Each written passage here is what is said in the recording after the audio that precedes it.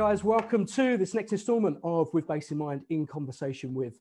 And this is going to be kind of a very surreal thing for me because the guy, I always do this wrong, Sandy. I go the guy to my left, but then I see the mirror. So I only see that one. The guy to my left, Mr. Beales has one hell of a story to tell. The reason being is because of one certain gig with one certain boy band that the figures are absolutely mind-blowing. So before I kind of introduce this chap and let him take the floor and we can have a chat and talk about life and times of Sandy Beales, what I want to do is do this.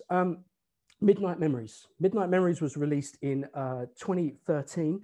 It was the best-selling album of the year, but the numbers which followed it are the ones which are absolutely mind-blowing. Okay, so the tour in 2014 was the highest grossing tour of the year. Okay, it was the 15th highest grossing tour of all time, grossing over 290.2, don't forget the 0.2 million US dollars. The album, as a result, sold over 70 million copies worldwide, streams, downloads, and probably boot fares and £1 bargain bins these days. That was a dig. All right, no, it's all good. The band received over 200 awards as a result, which goes from Brit Awards to MTV Music Awards and American Music Awards. Forbes actually said that the estimated earning of the individuals of the band was 75 million US dollars each. The second highest earning band under 30 years old of all time. One Direction. And I'm honoured because this devilishly handsome young man is standing to my left, who's got more glitter, and I feel like I need to put more equipment in the background just to make sure that I've got more stuff on the show. It's Sandy Beales. Sandy, welcome, and thanks for joining me here with Bass in Mind, mate. Hello, mate. How you doing? I'm all right. Nice to be here. I said to my other half, I said, "Oh, I got Sandy Beales coming in today for a chat," and she went, "Who's that then?" Yeah. And I went, you know, he's. I know him through the Overwater gang because he's got an Overwater. Actually, we already spoke about this earlier on. The first time I ever saw you pop up on social media was because of a proposal. It wasn't to me; it was to your missus. And actually, Avalon, which is I can see it over your right shoulder on top of the UBS. We both use the same preamp. And I turned to Callie. I was like, "Oh, well, he does. He did the One Direction gig." And then, thanks, mate. I really appreciated watching my missus just kind of go a little bit giddy at the knees and basically forgot who I was. Amazing. Yeah, I know, right? So it's good. Listen, Sandy, the numbers I've just reeled off are absolutely mind-blowing. I mean, you've kind of, in a very short period of time as a young man, you've lived a life that most people would dream about. And I'm talking Wembley Stadium, I'm talking Madison Square Gardens, I'm talking, it's come on, this is the real deal. This is absolutely amazing.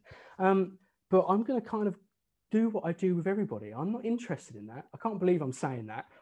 You're sitting there with all the bases and having a happy time and that sort of stuff. And I'm going to go, nah, we're not going to talk about that. Just dismiss my entire career. Cheers, mate. Don't worry about that. Yeah, thanks. Don't worry. That's what everybody's been doing to me all my life. So it's good. But I want to get to know you. I want to talk about your story. And I'm not going to talk about, so much of what strings do you use and all that sort of stuff. What I want to know is how a kid goes, I'm going to play bass, to getting on some of the biggest stages this world has. In front of the biggest audiences this world's seen in the last 20 years. And I'm very interested about that path, because a lot of people, we speak about it. I actually, for the viewers checking in now and look at this, we spoke about this or informally before we started the recording. And that was, I said, look, I started playing at 17. It's like my 20, it's like, quarter of a century. Oh, I'm getting old. I've been 25 years smacking around on a bass guitar now. And, when I started playing, I did the same as everybody. I was doing the pubs, I was doing the tribute bands. Then I started doing function bands and they became corporate bands. I started going around the world and then I got some off-shot TV stuff and mime work and that lot. And my life changed when I studied with Jeff Berlin in 2007. Now, I've never said that I'm anything other than an incredibly hardworking individual. Okay, I don't try to be the next Jaco Pastorius. I don't want to be the next Jeff Berlin. Sorry, Sandy, I don't want to be the next Sandy Beales. Okay, I just want to be me and the best interpretation of me I can be. But everything I am proud of came after I studied in America for 2 years. And that is by no means coincidence. I started writing for Bass Player magazine, Bass Guitar magazine at the time.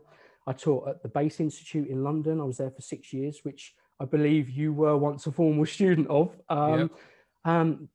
From that, all the credits that I'm proud of, the studio stuff that then came as a result of that, and then things like my own bass guitars and working with SBL, all that stuff with Scott, all of that came after I went to the States. So if a student came to me today, and I'm not in the universities doing what I did, I'm doing with Bass in Mind now, but they came to me now and said, what was the pivotal thing, the seminal thing in your career? What would you tell people to do? And I would go, well, I went for a lesson with Lawrence Cottle, and Lawrence went, who do you want to play like? And I said, Jeff Berlin. And he went, why are you here then? Jeff teaches, get on a plane and go and learn with Jeff. So that's what I did. And I just went out to the States. I'd say to guys, this is what you should do. Well, from a different generation perspective and stuff like that, with One Direction, the X Factor generation, and all that wonderful publicity you came with, and it's all positive. It's absolutely fabulous to see. You were right at the front of that, man. You were right at the sharp end. Okay, you're at the fuzzy end of the stick on that one, my friend. Let's talk pre One Direction. And tell me about Sandy leading up to that gig. Tell me about your education. Tell me about the path you took and to becoming a professional musician. Because look, mate, you're sitting in a room now with spoils on the background and instruments around you that people dream about. Yeah. What was your first step that you think getting to that plateau? So I guess I'll go back right to the start, just because I think early formative years often aren't necessarily spoke about as much. And I think those early years, whatever age that may be, when people start first taking up the bass or any instrument, I think go a long way, whether we know it or not. I think those early years, like we see it all the time, don't we, with kids that play an instrument and then give up after a certain amount of time. And I think there's always a reason for that, be it many different factors. So I actually started relatively late. I started when I was 15. And a friend, is not a romantic story in any way. A friend of mine literally had a band. And they needed a bass player. They had a drummer and a guitarist, and he sung and played guitar. And he was just like, I need a bass player for my band. The first thing I said to him was, what's a bass? I had no idea, as loads of people don't. Oh, you play the guitar, don't you? It's like, I play the bass, but okay. So it was the same for me. I had no idea what a bass was. I was 15. But I went to my local music shop. I'm from a place in Devon called Barnstable in North Devon. I went to my local music shop, picked up what I was told was a bass, 4 strings, the lower sound on the guitar, took it home, and literally it is one of those cheesy epiphany music, like movie moments where it's like, this is me. This is what I want to do. This is awesome. And that was it. That was literally it. I was just like, this is incredible. Like, why did it take me 15 years to discover this? And my mum's actually really musical. She plays piano and clarinet, and there was always music around the house growing up. So it was always there, but she'd never kind of pushed it on me or anything. And I think when I came to like me discovering it as well, I'd already been exposed to music before actually picking up an instrument, if you know what I mean by that. I know we all have by listening and things like that, but I've been exposed to music being played in my house live by a person without actually necessarily knowing. So I think that does subconsciously go in as well. But I started learning, taking lessons from someone called Stuart Clayton, who I'm sure you know and have heard of. I know Stewie. I work with Stewie. At that place on a monthly basis, But like, what are the chances? We're from the same home. We're from the same hometown, from the same place in Devon. I literally see an advert for bass teachers, like looking for students, and I'm just like, yep, this looks good. And what are the chances that I land with Stuart? And again, if that hadn't happened, there's no way my career path would have played out in the same way. Maybe it would have gone different. Maybe it would have been successful in different ways. Maybe it wouldn't have been successful in different ways. But that chance meeting of like, oh, this guy looks good, he can teach me bass. it's just, I was taught by Stuart Clayton, who is incredible in so many different areas. Yeah, Like, he what an is. absolutely amazing bass player. And we're from this tiny town in Devon. Yeah. Anyway, so studying with Stuart, and from him, I just learned so many things in those early years. And also from Flea as well. I definitely didn't have private lessons with Flea, but Black back then, I mean, just playing like all those Chili Peppers bass lines and hearing Flea and hearing the way he approached the instrument and made it not the bass in the background going boom, boom, boom, boom, boom. It wasn't that, was it? Flea was like, let's make the bass right in the front of the mix. Let's play. And it was just like, yeah, this is great. I want to get into this. So that kind of really kicked off the whole thing of the bass doesn't just have to be this thing that sits at the back. You can actually be expressive with it as well. So that was great. I know I went to study music at university, so I went to Bass Tech in Acton, which is, I think, a common ground for us. You studied there a few years before me. I'm starting to wonder whether we're related at the moment, actually. So I'll tell you about that in a second. But go on. Okay, all right, okay, this is cool. So studied at Bass Tech, and at Bass Tech, I met so many like-minded people. I had this thing, like, obviously, like I say, from coming from a relatively small place in Devon, there wasn't loads and loads and loads of musicians around. I was in some amazing bands, which was so much fun, but going to Bass Tech, suddenly I was surrounded by all these like-minded musicians. Yeah. And I often talk to students and people when I'm doing masterclasses and things about our connections and how our connections are key. And it's not my analogy. I can't remember who I stole it from ages ago, but thinking of it like a spider web. Like, you're the spider in the web. Every connection you make is that extra bit of your spider web, and they've got their own webs, which is this bigger connection. So suddenly we're in the middle of this thing, and it's a giant connection. And some of my friends who I studied with, some of my best friends now, which is amazing from a personal level as well, but some of whom I've worked with as well, still work with in the music industry. Some people have gone on to do crazy things. So it's amazing the amount of people you meet. And one thing I will stress to the young musicians amongst us is you never know who's going to be where. You never know which person in the room is going to go on to do certain things in certain places and go on to do massive things. You don't know who that person is. And just because maybe right now, maybe they're not quite at the technical level or whatever level it is, they could go anywhere. So surrounding yourself by people and always representing yourself. Everything you do it 100%, because people want to remember this 100% version of you. If you're turning up, you're half prepped, you're half ready, you're on 50%, 70%, people don't know you have that extra gear. They're just seeing you at face value of like, oh, this is who that person is. Okay. Whereas if they're always seeing you at 100%, they know, you've always given your all, and they're always seeing that 100% version of you. Why would you sell yourself short? So for me, this is a really long way of answering your question, but a big thing, and I know people have said this to you before from seeing some of your other interviews, preparation goes a massive way. Now, playing our instrument, of course, is an absolute given. We have to have technique down. We have to be adaptive with different genres, different styles, different techniques on the bass. Of course, that's a given. That goes without saying. We have to fit into these musical situations and be able to adapt and respond when an MD gives us direction, or an artist. But preparation is something that is completely in our hands. If we're fully prepped, if we're fully ready for the musical situation, it alleviates a lot of different nerves that we might have from a performance, and leaves any performance nerves that might be left. At least it's not about the material. And B, again, we know we're representing ourselves to that full amount. We know we're fully prepped. We fully learned a tune. I cannot tell you for some auditions how many times I have played one track just over and over and over again, absorbing it. First thing, wake up in the morning, put it on, listen to it without the bass in my hand, play it with just a click, play it without the track even there, and then reference that against the track. Constantly, over and over and over and over again, fully prepped. Because by the time I step onto that stage, I don't want to be thinking what the first chord of the middle A is. That's the last thing I want to be thinking of. As we know, so many technical things can go on, so many technical things can potentially happen at a gig. The last thing we want to be worrying about is what notes we're playing and how we're playing them. So yeah, I mean, it's there's so much. Even I'm sitting kind of, okay, hang on a second. There's quite a few things I want to quantify there. Let's first of all, the preparation thing. The amount of times that, again, you get a bit. I got called a session veteran the other day. All right. I know I'm 42 this month, but I don't want to be a veteran just yet. Okay, but the amount of times people say to you, do you still get nervous when you go on stage? And you've had some of the biggest gigs, on the planet. Right. I always come up with the same answer, and I always turn around and say, no, actually, when I go on stage, that's the one time that I'm not nervous. Yeah. Because when I'm on stage and the bass is around my neck, I control that area. Mm. The thing that I don't like is meeting people for the first time, because I'm, whether or not what you think of yourself, or whether or not, that sort of anxieties and that sort of stuff.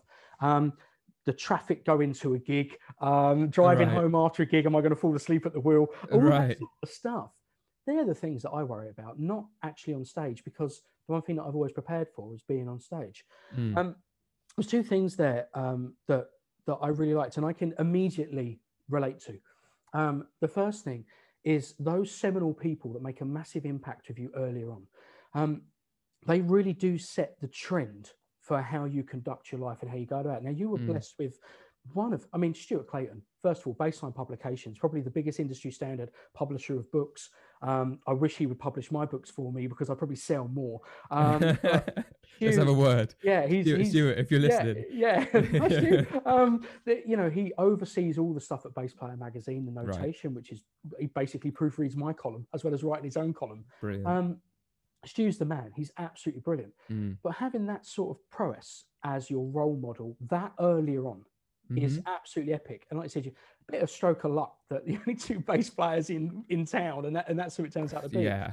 But same thing. I picked up a bass when I was 17. Out of jealousy, all my mates were in bands. I didn't know what to do. I got inspired. I didn't know what a musician was, because I wanted to be a sports physiotherapist. I had no interest in the music industry. I'm not a massive, I've got to be careful what I say, because the information that I say may be out of date. Okay. Things change, and academia has driven forward massively. But I see a lot of flaws in certain criteria that's delivered at music schools that I see personally. And I might criticize some things, some skills being neglected. Sight reading is one of those ones which always comes up. But there's a massive benefit. And it's one of the biggest benefits about going to music school. And that is, you framed it perfectly. You're only as good as your phone book, and when you go to a music school, you are absolutely enveloped by everybody that not only is shaping your career, but will probably shape your career for the next 20 years. Totally. The people that you go to student bars with, the people you go to jams with, you do exams with, all that sort of stuff, they end up being people on the professional circuit exactly the same as you. Only last week, I was in a Skype chat with Ian King. We spoke about Ian just recently, and Dave Marks. I've known Dave Marks since 97, 98. It's over 20 years now we've been in each other's lives. I don't even like the guy. No, I'm joking. No, but Dave is always there. And it's because we grew up in the same generation. Right. We worked to the same goals, and we've been in the same circuits. And as you see people grow, you're growing at the same time, at the same sort of rate. So for me, going to music schools, for any young kids, yes, they're expensive. Yes, right now with the scenario that we're under, it might be a little bit pushy. How many job opportunities are there afterwards in the performance world? This music industry is huge, but it's suffering at the moment. There's no advice. I'm not being negative, devil's advocate. I'm just saying it as it is. But the benefits of going to tech, ACM, and all these places are great purely because of the social networks. And your job is all about that. There's a lot of things like auditions and stuff that sometimes a lot of these schools, they have in-house promotion teams that they go, okay, Sandy, look, we've got a gig come up for this band. We need a couple of bass players with this criteria. We think you could fit it. And then they push you forward. That they have marketing teams to really kind of shape people's careers. When I was at college, I remember the advert, and it was Bass Tech, get good. There was no career. It was just about getting good. And it would have been under the same teachers. Get betterer. Get betterer. Attempt to make progress. I was studying under like Rob Burns and Paul Scott and all those guys at Tech. Yeah. And then the schools evolved. You were at Tech as well. We're talking early noughties. The 1D stuff kicked off later noughties. How did it come around? Tell me about the auditioning process. So after leaving, so it was a little bit further than that. So Yeah. 2005, 2008 is when I studied, and I started with 1D 2011. I'm really incompetent at maths. No, it's all good. We're musicians. It's all good. It's all good. 2, 3, yeah. I know notes. We're good. We got our notes. That's all we need to know. So yeah, 2005 to 2008. I very much, this is one thing I say to everyone, and this is one thing I kind of can't stress enough. And I think people are probably sick of hearing it from me, anyone who's seen anything before, but I'm going to say it anyway because it's what I believe in. Saying yes to opportunities and saying yes to all opportunities. Again, because you never know where it's going to go, you never know where it's going to lead. And that's something that I did.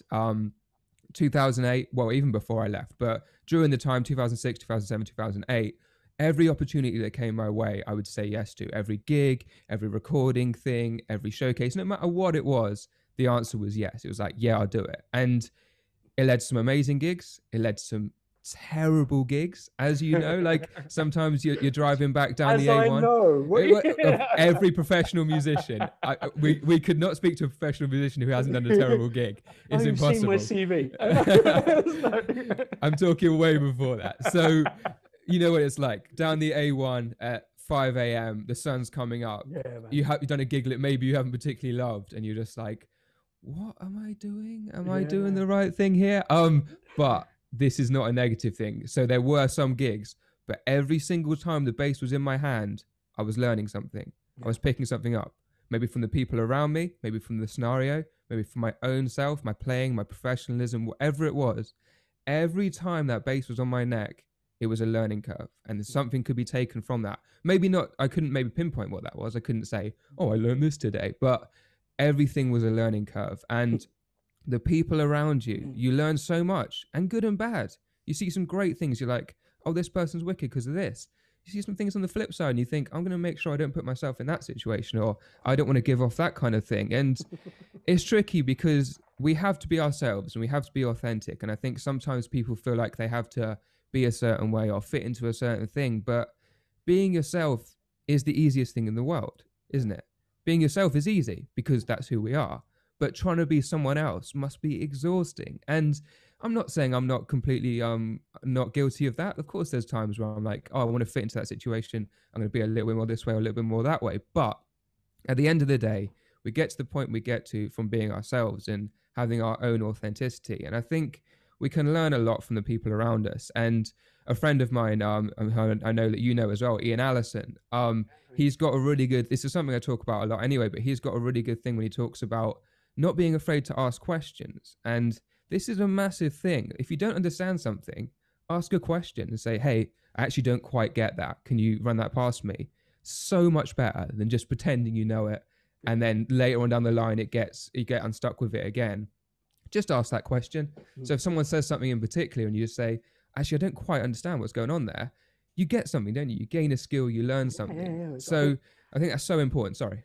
No, you have to say sorry. No, I think Mo Foster, he describes it as the University of the M6, which I think everyone can relate to. Right. Like you say, I think every piece of music history. I'm a proper history geek. I love it, and the amount of books that I've read, like, you know, not whilst driving, but whilst on a bus or something. Right. It's awesome. It's a great time for growth. You know, so totally. And you've got to earn your stripes. You know, you've got to put yourself in the wrong environments to get the right environments, to realize what you're good at, what you're bad at. Not personality, just actual professional strengths. Yeah. At different points in my career, I've become a victim to my own shortcomings. In my early 20s, I didn't play synth bass. And there was a lot of pop gigs I was going for where having some chops on the Moog was a big thing, you know, and that passed me by. Now, I'm a little bit grey around the eaves these days, and the pop gigs aren't coming quite as many as they used to. I'm okay with that. I've found, you know, my happy place. But now the gigs, the instrumentation, it's becoming much more double bass and electric. That could be clientele. I don't know why that is. But now I'm finding that my career was starting to suffer because I didn't have arco skills. Right. And so it's always interesting. You talk about earning your stripes, but then I always look at students and say, okay, what environment you're in now, what are the skill sets you need to develop today? You know, Yeah. I mean, you've obviously got some simp stuff, Yeah. and big part, and you're actually doubling now. And we actually spoke about that exact thing Mm-hmm. prior to this, about how, you know, they affect your, not just your working environment, but the gigs and stuff that you get called for. Yeah, absolutely. Like for me, this is something that I impart a lot on young musicians as well. The importance of synth and the importance of being able to fit your skills on the synth into what you do bass wise as well. And I think also because of the nature of the music that is outputted in different eras and different generations. Like you think about with kind of like Pino and Paul Young and that fretless OC2 kind of thing from back Yeah, in the man. day. And like that was the sound for a while, wasn't it? And it was Yeah. amazing. And I'm not saying that everyone was doing it, but obviously that was quite prolific and a lot of Most of them effects. were, yeah. Right. And I bet a load of people were like, hang on, this is really cool. And then Yeah. we look at obviously like with those the Peter Gabriel stuff as well, with all that kind of thing, like amazing music and amazingly well played and all these things, and it kind of becomes a sound of, not a sound of the times, but That's of that fair. era. That's It fair. comes Yeah. in, doesn't it? So my point behind that was I always really encourage my students to get a grounding on synth bass, because a lot of the times in music these days there's that electronic music influence, isn't there? We'll hear like big sub drops, we'll hear big heavy kind of held bass notes. We might get something like 24 Karat Magic, where it's, I think it literally is a Moog on that track. Yeah, I think it is. Yeah. And it would be, it's not impossible, but it's very hard to get close to that on an electric bass. And again, to go back to Ian Allison, like he does some amazing things getting the pedals to sound close to a synth bass, and it's incredible and it's a good option. But I think having that and having that in our toolbox, and I've done auditions as well where obviously you have to have the Moog there, and that kind of really crept itself into the 1D set over the last 3 years that we did. Became more and more prevalent, and I think near the end I was doing about 50% on that. Just that big fat sound. Yeah. This thing is analog. You have to tune it. It's not like Yeah. where you turn it on. Like this one, it's cool. You turn it on, it's good to go. That one, you got to tune it, and it adapts to the different scenario, like the different temperatures around you and whatever's going on. So for me, it's so important to get used to that, and even just a basic knowledge of programming synthesis, and something that I've worked on over the last year when I've had more time at home, working more on programming and a bit more on the synthesis of it. But it's a massive tool to have, and it adds a massive to your tonal palette. And why not? If an MD in a rehearsal suddenly goes, oh yeah, let's get that in there, you're like, cool, Moog, bang. And that's where I've got a few pedals I'm going to talk about later on, but that's where something simple like this, Line selector, a simple LS2 line selector, you can have however you want it. I normally have green as my electric bass, so that would be bang on 12 o'clock, and then my red as my synth bass, which will have balance against that. If I've only got one line at a gig, I'll take an LS2, balance my synth bass against my electric bass, I'm good to go. I can switch between that kind of classic thing of verses on electric, choruses on synth. Yeah, no, I did the same. I did the same with fretted and fretless into the LS, and switch between the two. And then I found out that I'll talk about the shortcomings of that another time when you or you plugged into the wrong out and then both bases are live. That's a common one with me. I'm amazingly efficient at being inefficient, Sandy. consistently inefficient. Yeah, it's amazing. It's great. There's the same thing, like I said, and that getting those chops together is a big part that does kind of not shoebox you, but it makes you available for certain gigs. Right. How did the 1D thing first come on your horizon? Talk to me about that. Yeah. So I'll pick back up on the story. Right. So I always go off like that. I'll always go off on tangents. You have to get me back on path. Yeah. Exactly. So from saying yes to everything, loads of different opportunities started happening. Tours here and there. Small European stuff, small UK stuff, but just building that base, building like knowing people and playing with people, etc. And then started auditioning more and more. And this led to other things, again, meeting more people, and again, learning from the experience, being terrible at auditions and coming away from it feeling really deflated, but then thinking, I'm going to make sure that doesn't happen again. Like, what went wrong there? Why did it go wrong? I'm going to make sure that doesn't happen again, because I've missed an opportunity there. And I guess I can now look back and say that was my learning curve. That was important for me to go through in order to where I got to. And you hear a lot of people talk about luck. I don't believe in luck. I believe in fortunate situations and fortunate events happening. And for me, all this hard work, all this dedication, and this kind of fortunate event met at this point. And for me, it was the One Direction audition. And before that, I'd done a few TV things, a few other things, like I say, a few tours with singer-songwriters, etc., but nothing even close to this scale. And for me, one of my career dreams, my career goals was just to play with a number one artist or a top 10 artist. Was like, that was, for me, that was just like an amazing thing. So the audition process, pretty full on, heavy, 2 days of audition. The first day, there was loads of us. The second day, there was only 5 of us. The keys player and the drummer were pretty set at that point. And then, there was 2 guitarists, 2 bass players. And then, so it was game time. It was either us or the person next to us that was getting the gig. And it was a full-on day, loads of different things thrown at us, loads of different scenarios put into different musical things, different combinations between us. And then eventually we're in the room and the MD comes in and says, "Congratulations, you are One Direction's band." And obviously just an incredible feeling of like, this is what I worked for at this moment right now. I felt like I was on the X Factor. It's like, I feel like I'm the person being told you win. And it's just, I can't stress enough how much went into that moment. And yes, the opportunity was there. That opportunity was there, but that hard work meeting it at that point. And for me, that was the point. And we've all got that point. And I think it's so important for people to realize that opportunity is a phone call away. That opportunity could be tomorrow. That opportunity could be in 5 years' time. The opportunity could be in 10 years' time. There is that opportunity there that can surface itself at any point.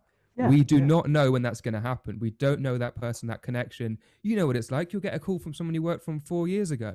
It's like, I didn't even know you still knew who I was. Well, like, why are you calling me? There's a wonderful analogy. And I think I did this. I dropped my mic. I told you, inefficient. All good. All good. I did. I think I talked about this once on a podcast, kind of when I first started working for Scott Devine, but when I was just a bassist as opposed to part of the SBL family. And I talked about how, about the opportunities arise when you just don't expect them to.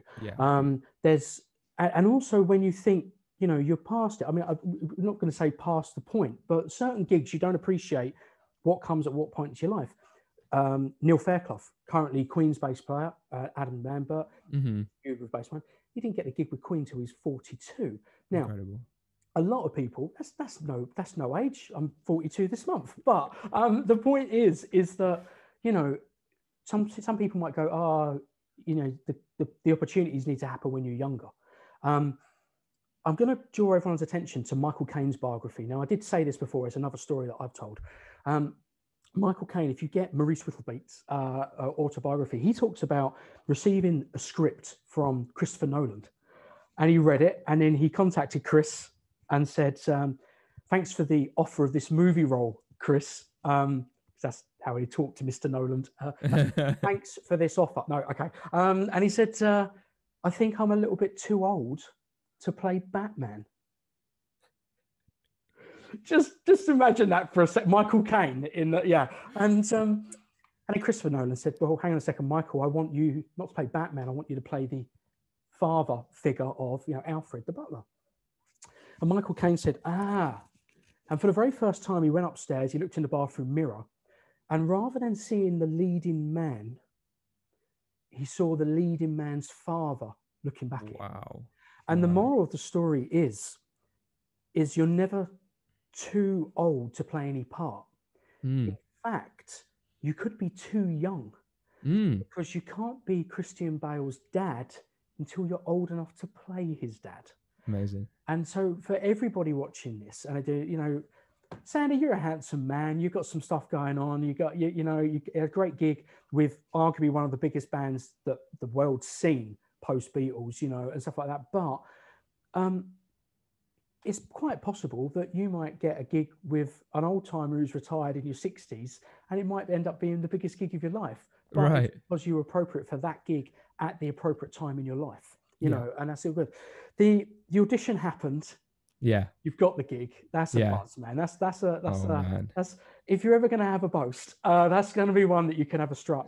You went on to the rehearsal process. How did this go? Because you've got an established band that, when the lads were put together, we all feel like they were part of that story. We've seen the amalgamation of these personalities and they're becoming a product. Now you're coming in and realizing you're the next part of that product that people are going Mm. to see. Tell me about the actual the rehearsal process. So this is how, there's material that's unreleased. There's material which is being fit. The biggest American US number one of the year opening debut single of One Direction. But how do you prepare for that? How did you go into the environment and going, right? So this is actually going to be me. People are going to know me for doing this. Right. So tell me about your mindset. Well, it's kind of weird because, like I said, with the whole kind of putting myself forward and 100% from everything up until that point, Hmm. I just did the same thing. And I know that sounds ridiculous because I'm No. doing it on so much of a bigger scale, but I just did what I'd always done and made sure that everything was prepped to that nth degree. So in that way, it was actually quite easy just to slot into it because it's like, well, I've already been doing this. I've already been putting all my all into my music. So yes, it's doing it on a much bigger scale, much bigger stage, much bigger scale, but it's still that same thing and that same core skills. And I think again, it's almost the preparation of preparation, getting you ready for that thing of like, well, I've already been doing that same thing. So obviously the stakes were higher, and things like, I know you spoke about this in some of your other interviews as well, things like moving to in-ears, Yeah, from yeah. being so used to wedges, being so used to cabs and all these different things, moving to in-ears, and having that. But obviously with the 1D thing, we had to have in-ear monitors because the fans were so loud and so crazy every single night. You couldn't take the ears out. You had to have your ears in. And that's why that was obviously a really important thing for the monitoring, to have our in-ear monitors. So that was obviously a bit of an adaptation for that. But as far as the rehearsals go, obviously the music, we just had to be just so on it. Like night one hits, we had to be so on it. And it's important to note that no one knew how big it was all going to be, Well, this, ourselves included. yeah. I mean, you say that, but this is kind of what I'm scratching at, trying to get something out of you because, I speak to Mo Foster and a lot of guys that were seminal at the beginning of a lot of projects, and they will say to me, "Yeah, Phil, you've got to remember, at the time, we didn't know how big it was going to be." 100%. But that's not the case with you, mate, because I could have told you how big that gig was going to be after the TV footage. Before you even stepped in the studio to be the band, we knew had some of the biggest publicity of the year around it. So it's going to be a big production. It's going to be a big show. Does that I change think, the mindset a well, little bit? I would agree I would agree and disagree. I would agree that, yeah, people knew that it was obviously, of course, the boys had something magic in their Yeah. chemistry and what they were doing, of course, and it was definitely destined for big things. But the global, worldwide thing that happened, I would be hard pressed for anyone to have predicted that it would go that massive. Like, Well, obviously, everyone wanted it to. We all wanted to. Of course, we did. this is But for it to go that massive is amazing. if we're ever going to share moments. First of all, there's the dream. That's Wembley. Oh man, Holy crap, Sandy. I mean, that was my view almost. Just to that give you a is slightly to the left, that is my view every yeah, night. that is off the hook. So Yeah. first of all, sell out there. Now let's go. If you said to me three places, well, I'm lucky enough I did play the O2, so I've done the Dome. That's nice. But I'd go Wembley and Mudison, and these are the images you've got of Oh Madison Square wow. Gardens. I mean, are you kidding me? There's Yeah. absolute and the audience is what 99.9% female screaming at you there. It's gonna. Yeah.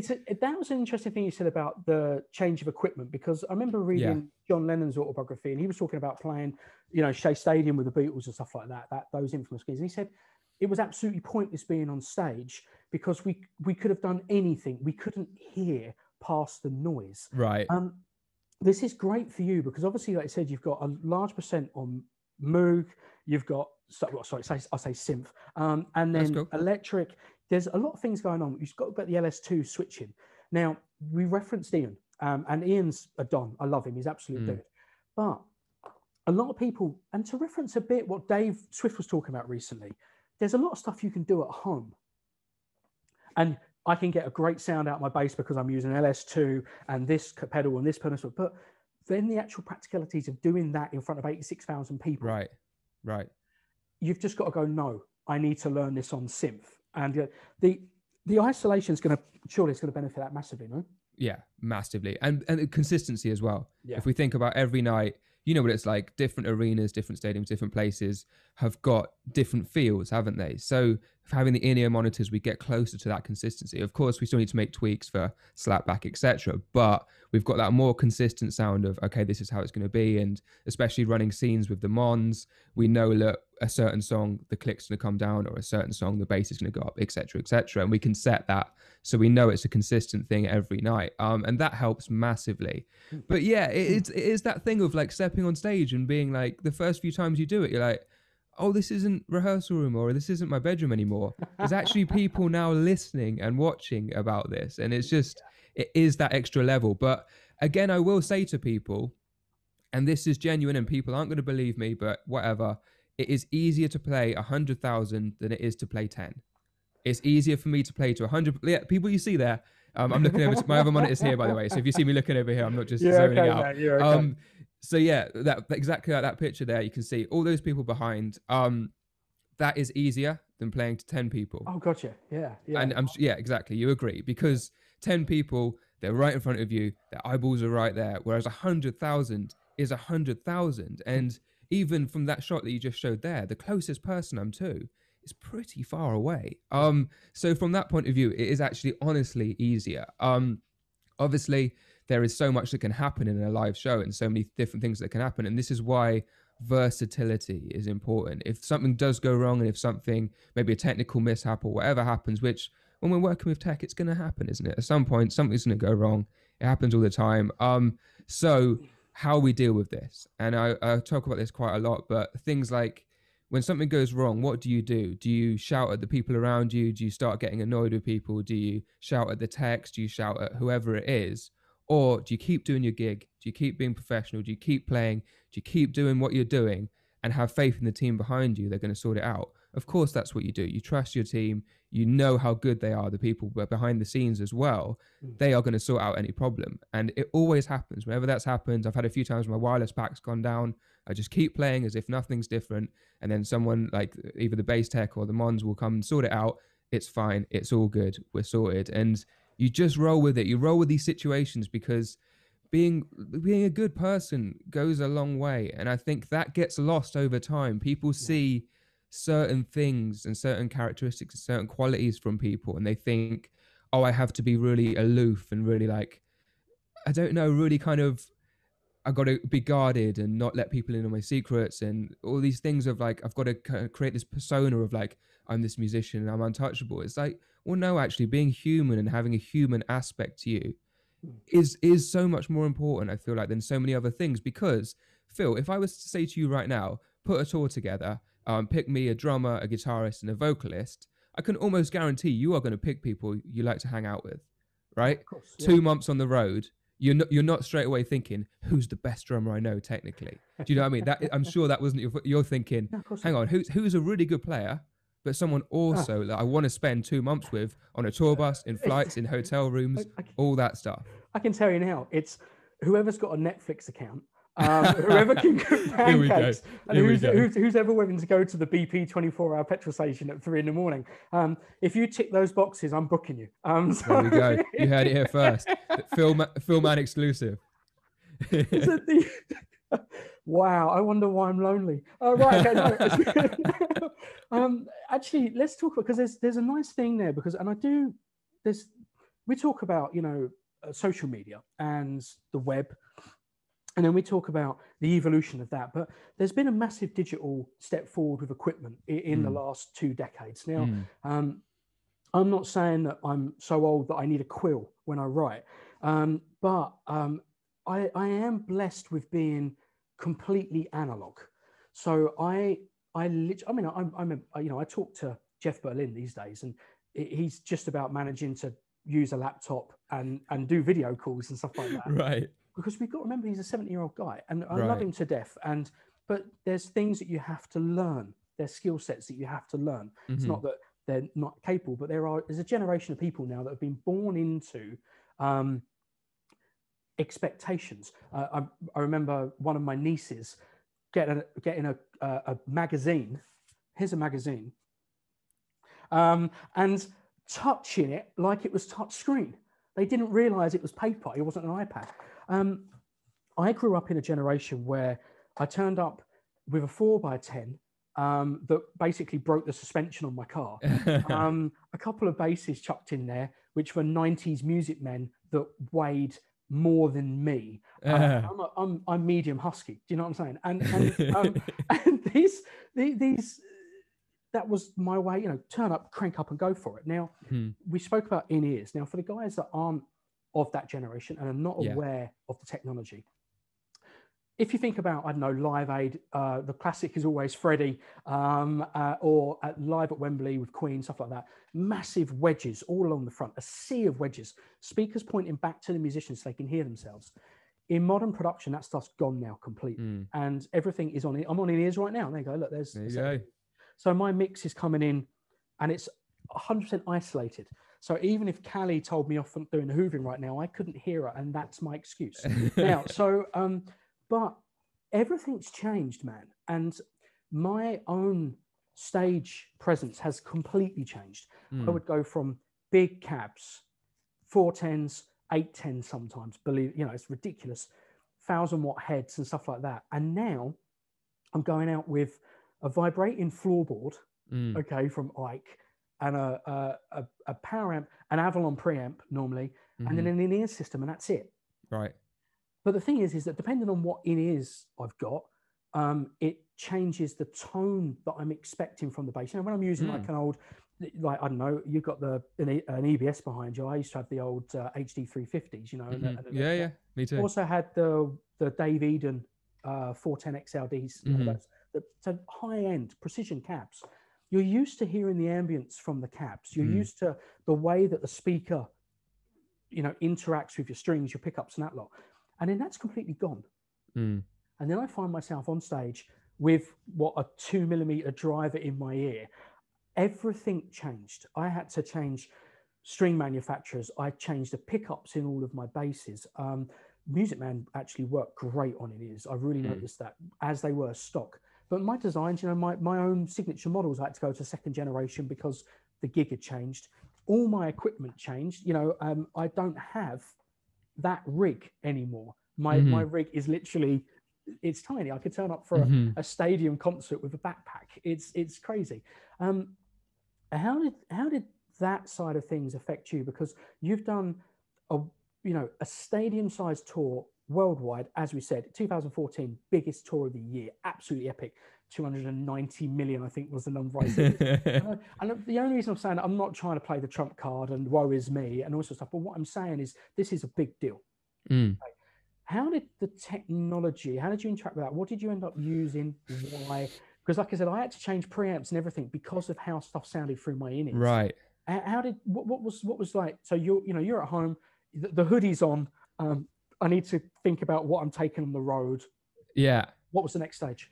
So I love the prep side, in the sense of actually getting ready for the gig and getting the equipment ready and getting your tools. I've got loads of pedals that I'll show you later on in front of me. I love getting that kind of like, let's build a board for this gig. Let's get my gear. Let's set my sounds. I'm going to make sure everything's leveled. I'm going to go into Logic and make sure everything's balanced level wise, all my different sounds, etc., etc. So I love that stage. Later on, I might show you I might take a picture and send it to you about my Moog. It's got loads of stickers all over it for different sounds and different positions and stuff like that, just because that's what helps me on the live thing. So getting ready for that and getting prepped and getting the sound sorted. I was really lucky with the 1D gig. I always had a cab on stage and a dedicated sub as well. So we'd run my, I had the Fafner 2s, the EBS Fafner 2s, two of those, the main, yeah, right there. You might see one here. That. Yeah. And then there was that. Yeah. So that one, and then another one as a backup, which actually we never went to. The main never gave in, which is pretty incredible. Like, 4.5 years and then the main never giving in. I think that's pretty impressive. Because a lot of people, go on. Sorry, just quickly, a lot of people, Neil talked about that as well, he used an AH1000 Harkeys, and then he said, I had two heads and then I had two on backup, because people don't realize that they go, oh, well, it's a solder joint. No, working a transformer at that volume for that amount of time, they die, man. They do. I've gone Right. through heads before because of stadium tours where you're really, really cranking them. It's a Right. very different stress to playing in bars and stuff. So Hmm. testament to EBS and how reliable they are. Totally. Sorry, buddy. Go on, Totally. keep going. Keep No, going. not at all. Because and he said on your interview, right? He took the grills off, so it was just the bare cones. Yeah. Like, how cool is that? Like, that is epic. Neil's cool. Yeah, I love that. I love hate him that. for So that. so I had in fact this very one the 410. I'd have the 410 Pro line. I am endorsed by EBS, full disclosure. But I've been endorsed by EBS for 11 years now. Yeah. Predating anything big I did. And I might touch on that later on if that's all right. But Yeah, just I think an amazing company, and I think testament to them that I haven't even ever wanted to look elsewhere. But anyway, that's a separate story for a separate time. Proline 410, two Fafners off stage, the Fafner 2 off stage, same with the Avalon. But I would run a dedicated sub. And with that sub, because of the separation we had from even the musicians, we're far away from each other. Sometimes we're far away from the boys, depending on where the stage is set up. I had that sub cranked to where you would not believe. Like, the whole floor would vibrate. Every note I played, the brown note. Yeah, right. So I'm guessing I've never actually had much experience with the platforms. I'm guessing it's a similar feeling, but I would have that sub so loud that the whole floor would just vibrate when I play a note. And I can't tell you the feeling of standing on a stadium stage, a firework explodes in front of you, and you hit a note on the Moog or a low E or a low C on the electric bass, and you get that moment of your whole body is vibrating. You're looking up at this firework that's just exploded. The chorus has just kicked in. And the first stadium we ever did was actually in Bogota in Colombia. And I don't think I'll ever reach that kind of high from a gig again. Personal life things aside, that's a different story. But from a gig, that moment when the big chorus kicked in and all those things happen I just explained, you can't like express how that feels. And again, all those years, all those things, it's almost like when you see in a movie and it's a montage of all those moments that quickly snapping by lead up to that moment, and that is it. Anyway, this was completely not your question. Sorry. No, it's okay. Honestly, I went over that. So I still had the cab on stage. So that was great. And with my in-ears, at that time, I was using an Overwater, which is just over there. I can't grab it. It's just by that one. It was a J5, just like this one, very similar. Should we do? Yeah, go on. Let's do our Overwaters. Bass top trumps. Yeah, there it is. The P-Man signature. I know. Have you got one? No. I can do you a deal. Actually, besides just quickly, and I want to, now I've got bases everywhere. Cheers for trashing my room, Sandy. Right, so you're welcome. Actually, I just want to, before you start going a bit further with that, but that moment you just talked about there, hitting the sub and then, like you say, reaching that high. That must have been an occurrence. I don't know how you get used to it. I remember much smaller scale. Let's talk about this. But I remember being on stage. One of my idols growing up was Albert Lee, and I got the gig with Albert, and I ended up touring with it. And we did the tune Luxury Liner, which he did with Emmy Lou, and his playing it's unbelievable, right? Yeah. It's another level, and every guitarist in the room just loses their mind. And I'm playing away, and it's a lot of changes. It's one of those songs that keeps modulating. Right. And then we came off stage, and Albert doesn't say a lot. And he came up to me, he went, "All right, Phil." And I said, "Yeah." He goes, "Kind of lost you there for a minute, didn't I?" And the reason was, I made a mistake. It happens, okay. But in my defense, I was on stage and I kind of forgot I was supposed to be playing the bass. I was just like glazy-eyed looking at Albert going, "Oh, he's so pretty." And I literally lost my way in the song because I was listening to him on stage when I should have been supporting him. Right. That must have happened. You must have I know the concentration goes, but for that amount of time, 2 hours on stage or whatever, there's a point in the night where all of a sudden reality clicks back in, and you just kind of look out and go, "This is happening." Man. Yeah. I mean, talk to me about your headspace. Yeah, I mean, that is actually a massive thing, and I'm sure people listening from different things, bass, real life, all these other things, I'm sure you've had those moments, everyone, where you're just like, I'm living in this moment. This moment is actually happening and I'm living in this. And I think something that's really important is giving ourselves a pat on the back. We're so used to going, oh, I wish I was better at that. Oh, I didn't do that very well. Oh, that wasn't very good. Stop every now and then and give yourself a pat on the back and say, you know what, that was a good one, nice one. That was a good one, well done. And it's the same with social media, like we touched on earlier on. You'll get 500 nice comments. You'll get one bad comment. Which one is the one that you remember? It's always going to be the bad comment. And we need to give ourselves this positive affirmation, these pats on the back when we do achieve something. And even if it's a small personal goal, like, oh, I really wanted to nail that tune, or I really wanted to get solo over these changes, or whatever it is. And you get to that point and like give yourself a pat on the back and then move on and strive to get better. But something that you mentioned then, which I think is really important, that we're losing as well. And this is an audition tip that I would give to any musician, but young musicians and any musician. Listen to the people around you. Listen to everyone else playing on stage. We're not just there to play our part like a robot. We're there because we are a human. We're not a backing track where you just press play. We are playing. So when you're playing, listen to the people around you. How's the drummer interpreting that groove? Like, how can you fit in with that drummer? Like, what's the guitarist doing at that point? Sonically, where do you fit? What else is going on around you? Listen to the other musicians. Don't just, I am here to play my part and here is my part. That's not going to cut it. That's going to cut it if you're maybe recording a really specific, really, all the dots, really kind of charted out thing, and it has to be this way. Maybe that's a different scenario. But in a live scenario, listen to the musicians around you and adapt to them. So I think you getting lost in Albert's playing in a weird way is actually a positive thing because it shows you were listening. And I think we need to. It's a funny thing you talk about the positive reinforcement and stuff and social networking, you know, and instant gratification from the net and taking it on the chin when you don't get the feedback you want. It's also a very English thing. I hate to bring that up, but there was a funny analogy that someone said to me when I was out in the States. It was over in Tennessee. And I was doing some recording at Sun Studios, which is where Elvis cut, Mystery Train. Right. And I thought, sod it. And I went and rented a Mustang. And I thought, if I'm going to turn up at Sun, I'm going to live the dream. I'm doing it. And I was kind of enjoying myself. And I thought, and these guys were hanging out outside.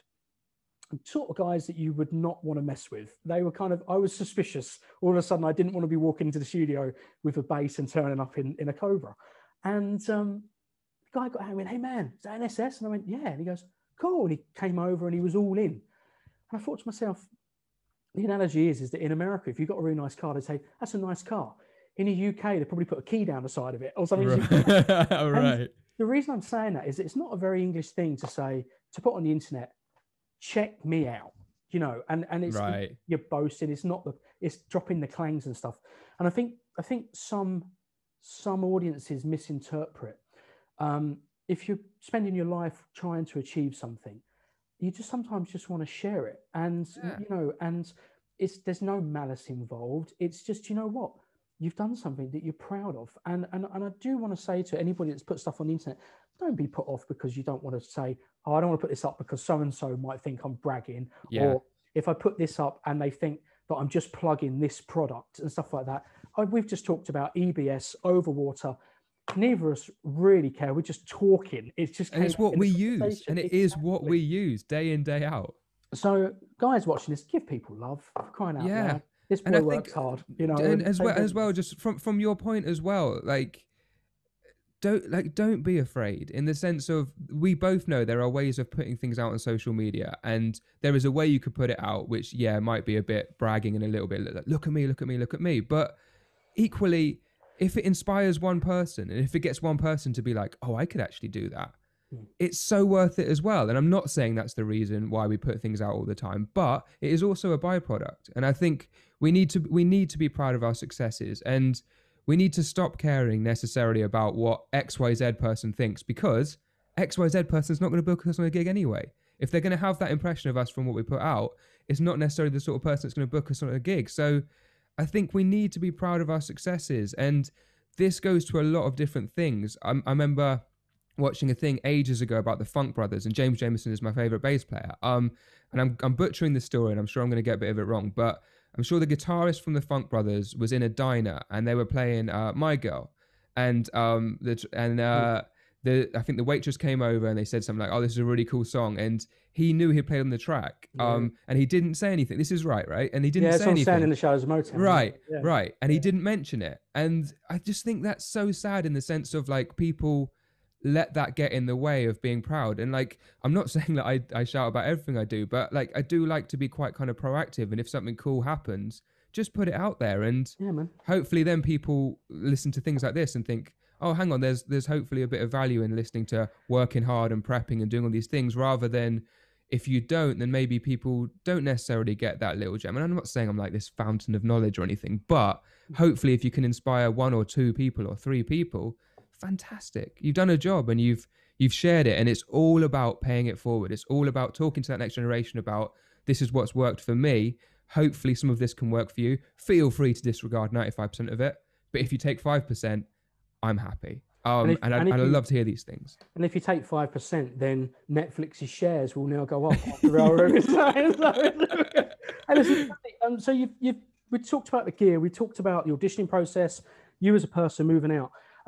There's a couple of strains. I mean, a lot of us are family men. I know you've now got a beautiful little family. Yeah. I think this is all best post 1D though, isn't yes, it? Yes, absolutely.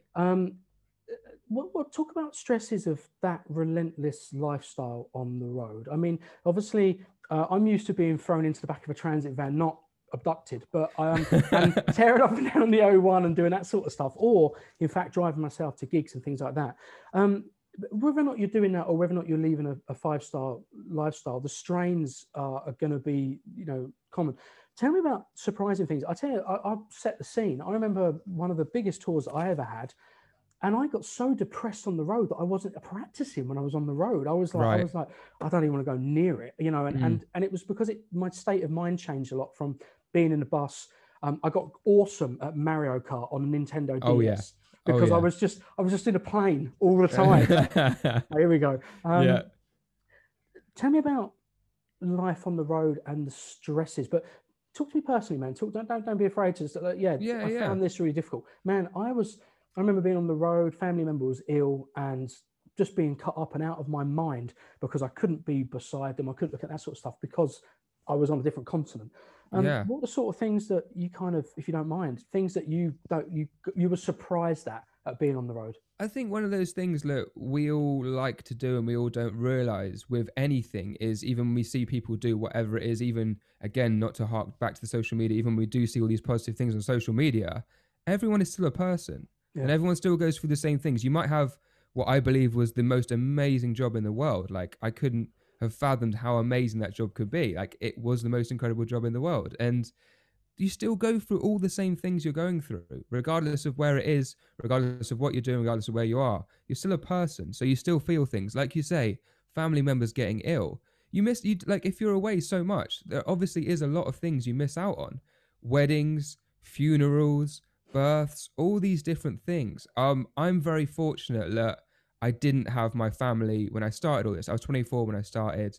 My daughter was born when I was 30. So it was so nice that for me that happened after I finished my big stint of touring at that time. So I don't think I could have coped. I don't think I could have coped if I'd had my daughter then. I think it would be really different.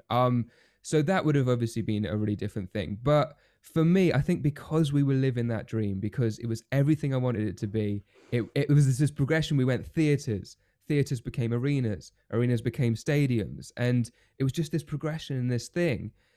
And I know it sounds like I'm just saying this, but it genuinely just was so amazing.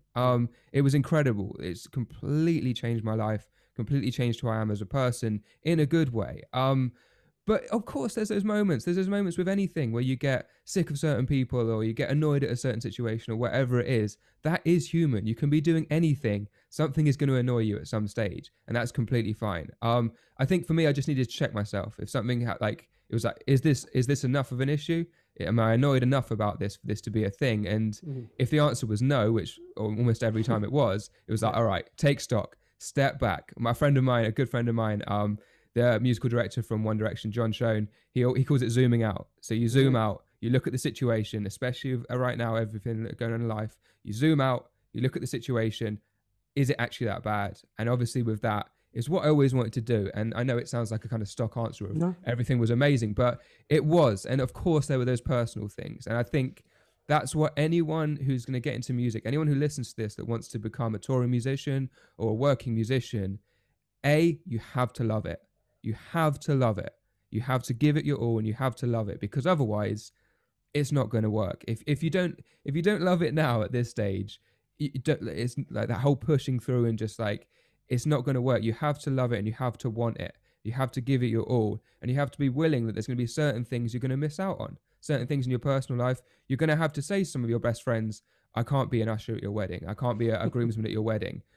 That is a sad reality of it. There are some times when you're going to have to say that. But for the flip side, and for what it's worth, for me, selfishly as it is, for me, that was worth the compromise, because you get all these amazing things, and it is everything you've dreamt of, and it's everything. And apart from anything else, the friend understands, because the friend's like, of course. The friend's like, of course. And I think if the friend was like, oh no, whatever, it's like, okay, that's maybe not quite understanding the situation. But yeah, honestly, you have to be prepared that life will go on. If you're not around, life still goes on. You're off around touring constantly. Life still happens back in the UK or wherever it may be. So be prepared for that to happen.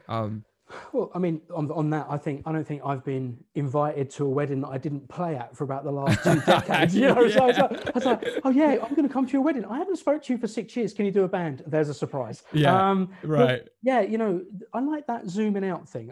You talk about how you can. Okay, in my household, the glass is always half full.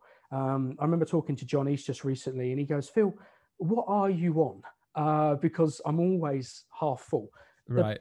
You know, zooming out, stepping away from something, when you're in enclosed environments, being on tour, I'm going to relate this to the pandemic, which is kind of I don't want to talk about it too much. That's not what we're here for. But when you're on tour, very small things can become mountains, and because of fatigue, tiredness, stress, you know, they get in the way. And that being able to quantify things and go, do you know what? It's not big enough. Step away from it, and you realize. For everyone that's watching this, we are in a very unique scenario, both socially and working, right? You know, professionally. Both of myself and Sandy are touring bass players. We're hardworking bass players, professionals for a couple of decades, and I think we're probably facing one of the most testing professional times that any lifetime is going to go through, probably this century, let alone just us. Okay. But in the last year, I have had my 100th publication at Bass Player magazine. I launched With Bass in Mind, which is now a full-time career, and I'm getting to hang out with gentlemen like this guy. Unfortunately. Yeah, sorry, mate. He's got a Netflix subscription. And I had my first 2 number-1 hits because of remote studio recording. They're highlights in my career that I'm going to celebrate, and I'm very proud of. And just because of the situation that I'm in, can everyone please make sure the glass is half full? I spoke to a couple of engineers and I said, oh, you know, how are you getting on with lockdown stuff? And they said, dude, I'm an engineer. I've been in a dark room doing the mix for the last 30 years. Nothing has changed for me. So just make sure that the glass is half full, guys, and keep working towards what you want to do. If anything, now you've got time on your hands to make sure it is done, which reminds me, I really should publish my 3rd book. Right. Anyway, listen. Just quickly on that point. I think people are really keen to be like, you have to fill every second of your time when we're at home and doing all this stuff. And I think it's important to set goals, and it's important to work on things we're weak at. So this is inside and outside of what we're going through right now, but what are our weaknesses? Identify our weaknesses. We're so good at just sitting down with a bass in our hand and playing things that we know we're good at. That's just so easy to do that. But what are we not so good at? What are our weaknesses? Let's identify them and work on them. Like if I was to give myself a score out of 10 for loads of different things, what isn't ticking those boxes? What isn't getting a high score? Yeah, exactly. Solid 7. But what, like, is there certain areas? So something I like to go through with some of my students, and one of my students in particular has achieved some amazing success over the last year. And it's certainly not because of me. He was going to achieve it no matter what. But something which I did with him was about a year and a half ago, I created this check sheet, and there was like improvisation, vocabulary, sound, tone, etc., etc. We went through this whole list. There's a big list of things. Gave himself a score out of 10. And then every 6 months or every 4 months we'd review it, and he'd give himself another score. And to see his progress quantified like that, and to see went from a 1 out of 10 to a 4 out of 10 to a 7 out of 10, he's flying. And we need to do these things, and we need to see our progress and identify our weak areas. We've all got them. We'd all be lying if we said we were great at everything. You listen to the greats, you listen to people like Victor Wooten, and you listen to all these other people, and they say, yeah, I've still got this to work on, or I'm still working at this, or whoever it is, and people that we all look up to. We've all got work to do, and we've all got weak areas. But my reason behind mentioning this was, it's also okay to take a day off. It's okay to take some time off. We don't have to be like 24/7 every second of the day, work, base. It's not healthy. And it's going to go down like a really dangerous route, I think, if we start beating ourselves up for not doing a whole day of practice. Practice is important and development is important, but we don't have to feel like every single second has to be filled with it. If you're feeling uncreative, go out for a walk for an hour. If the guidelines permit, go out for a walk around the block. Make sure you've got a fresh mind. Come back, and normally that really helps, and we play better. But giving ourselves time off is important. As you said there, about the time you spend with people, the inspiration you get from people. You don't get that if you're locked in a box just doing your own thing all the time. You need to go out and live life. It's interesting as well, and just to back up what Sandy's saying here.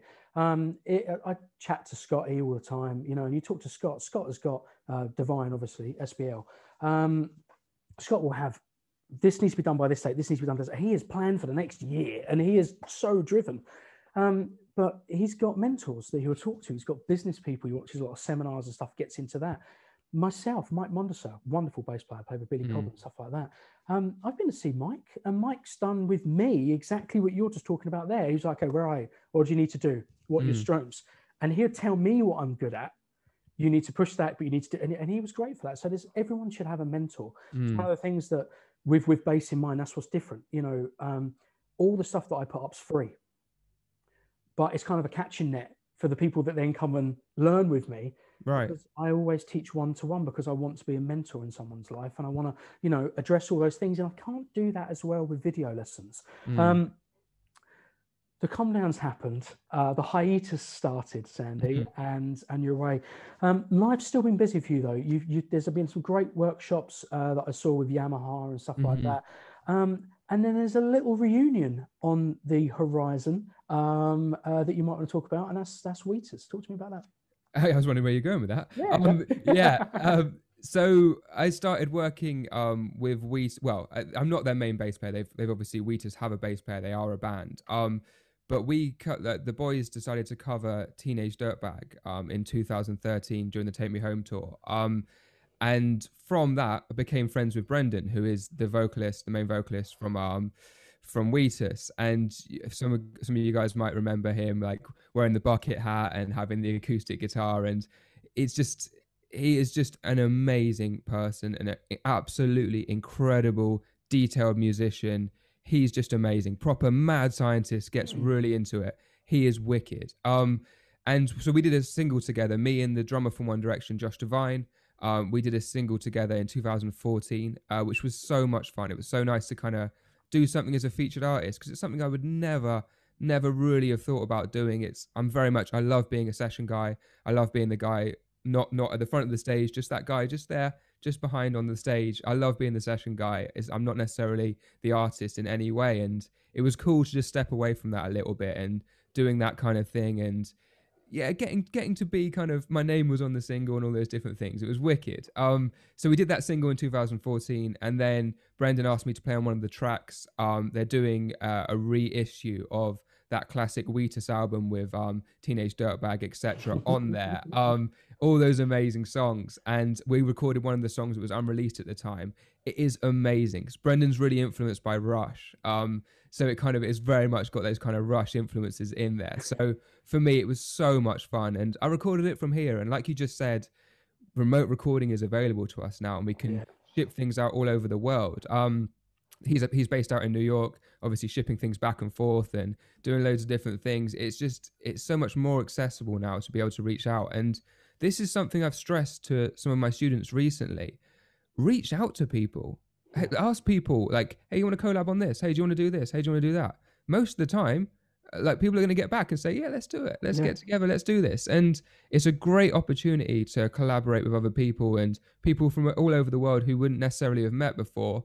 Reach out to people. The worst you can hear is nothing at all. The best you can hear is, yeah, let's do it. We haven't lost anything. And again, just being a person and not just being a robot and being like, just shooting out a blank email to a million different people, it's exactly the same. Like getting to know someone and getting a kind of rapport and a relationship. I think as a musician, that's so important, the human aspect. And like I say, just actually being genuine and actually caring about what's going on in someone's life rather than just, I'm trying to get a gig out of you. So I want to pretend like I'm interested. No, actually be interested, invest in these things because it's important. It's important from a human aspect as well. We have to be involved in people's lives. And when we're out on tour, of course, you get to know someone so well, the intricate details of someone's life.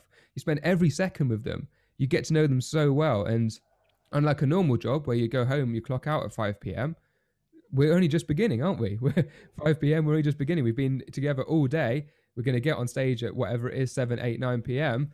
We're good to go. So, yeah, I think just the human aspect of being a musician should never be kind of dismissed. And I think it is really important.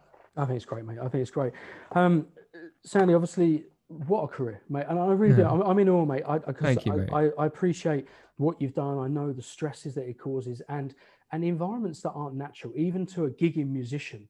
You know, a lot of us love the dream. We talk about it, but having to go on that sort of, you know, global status and having to work with all those pressures, it's absolutely wonderful. What's really great is that obviously you're a mentor and you're sharing all those environments, and that, you know, it's very difficult. There's a lot of teachers out there these days that actually haven't had a playing career. You know, they're great teachers and they're recognized for being teachers, but then they're not able to be mentors and say, right, Boss LS2, that's what you need for this, and this, because I used it on this gig. You need this skill, you know, you need this skill set for this gig, this skill for this.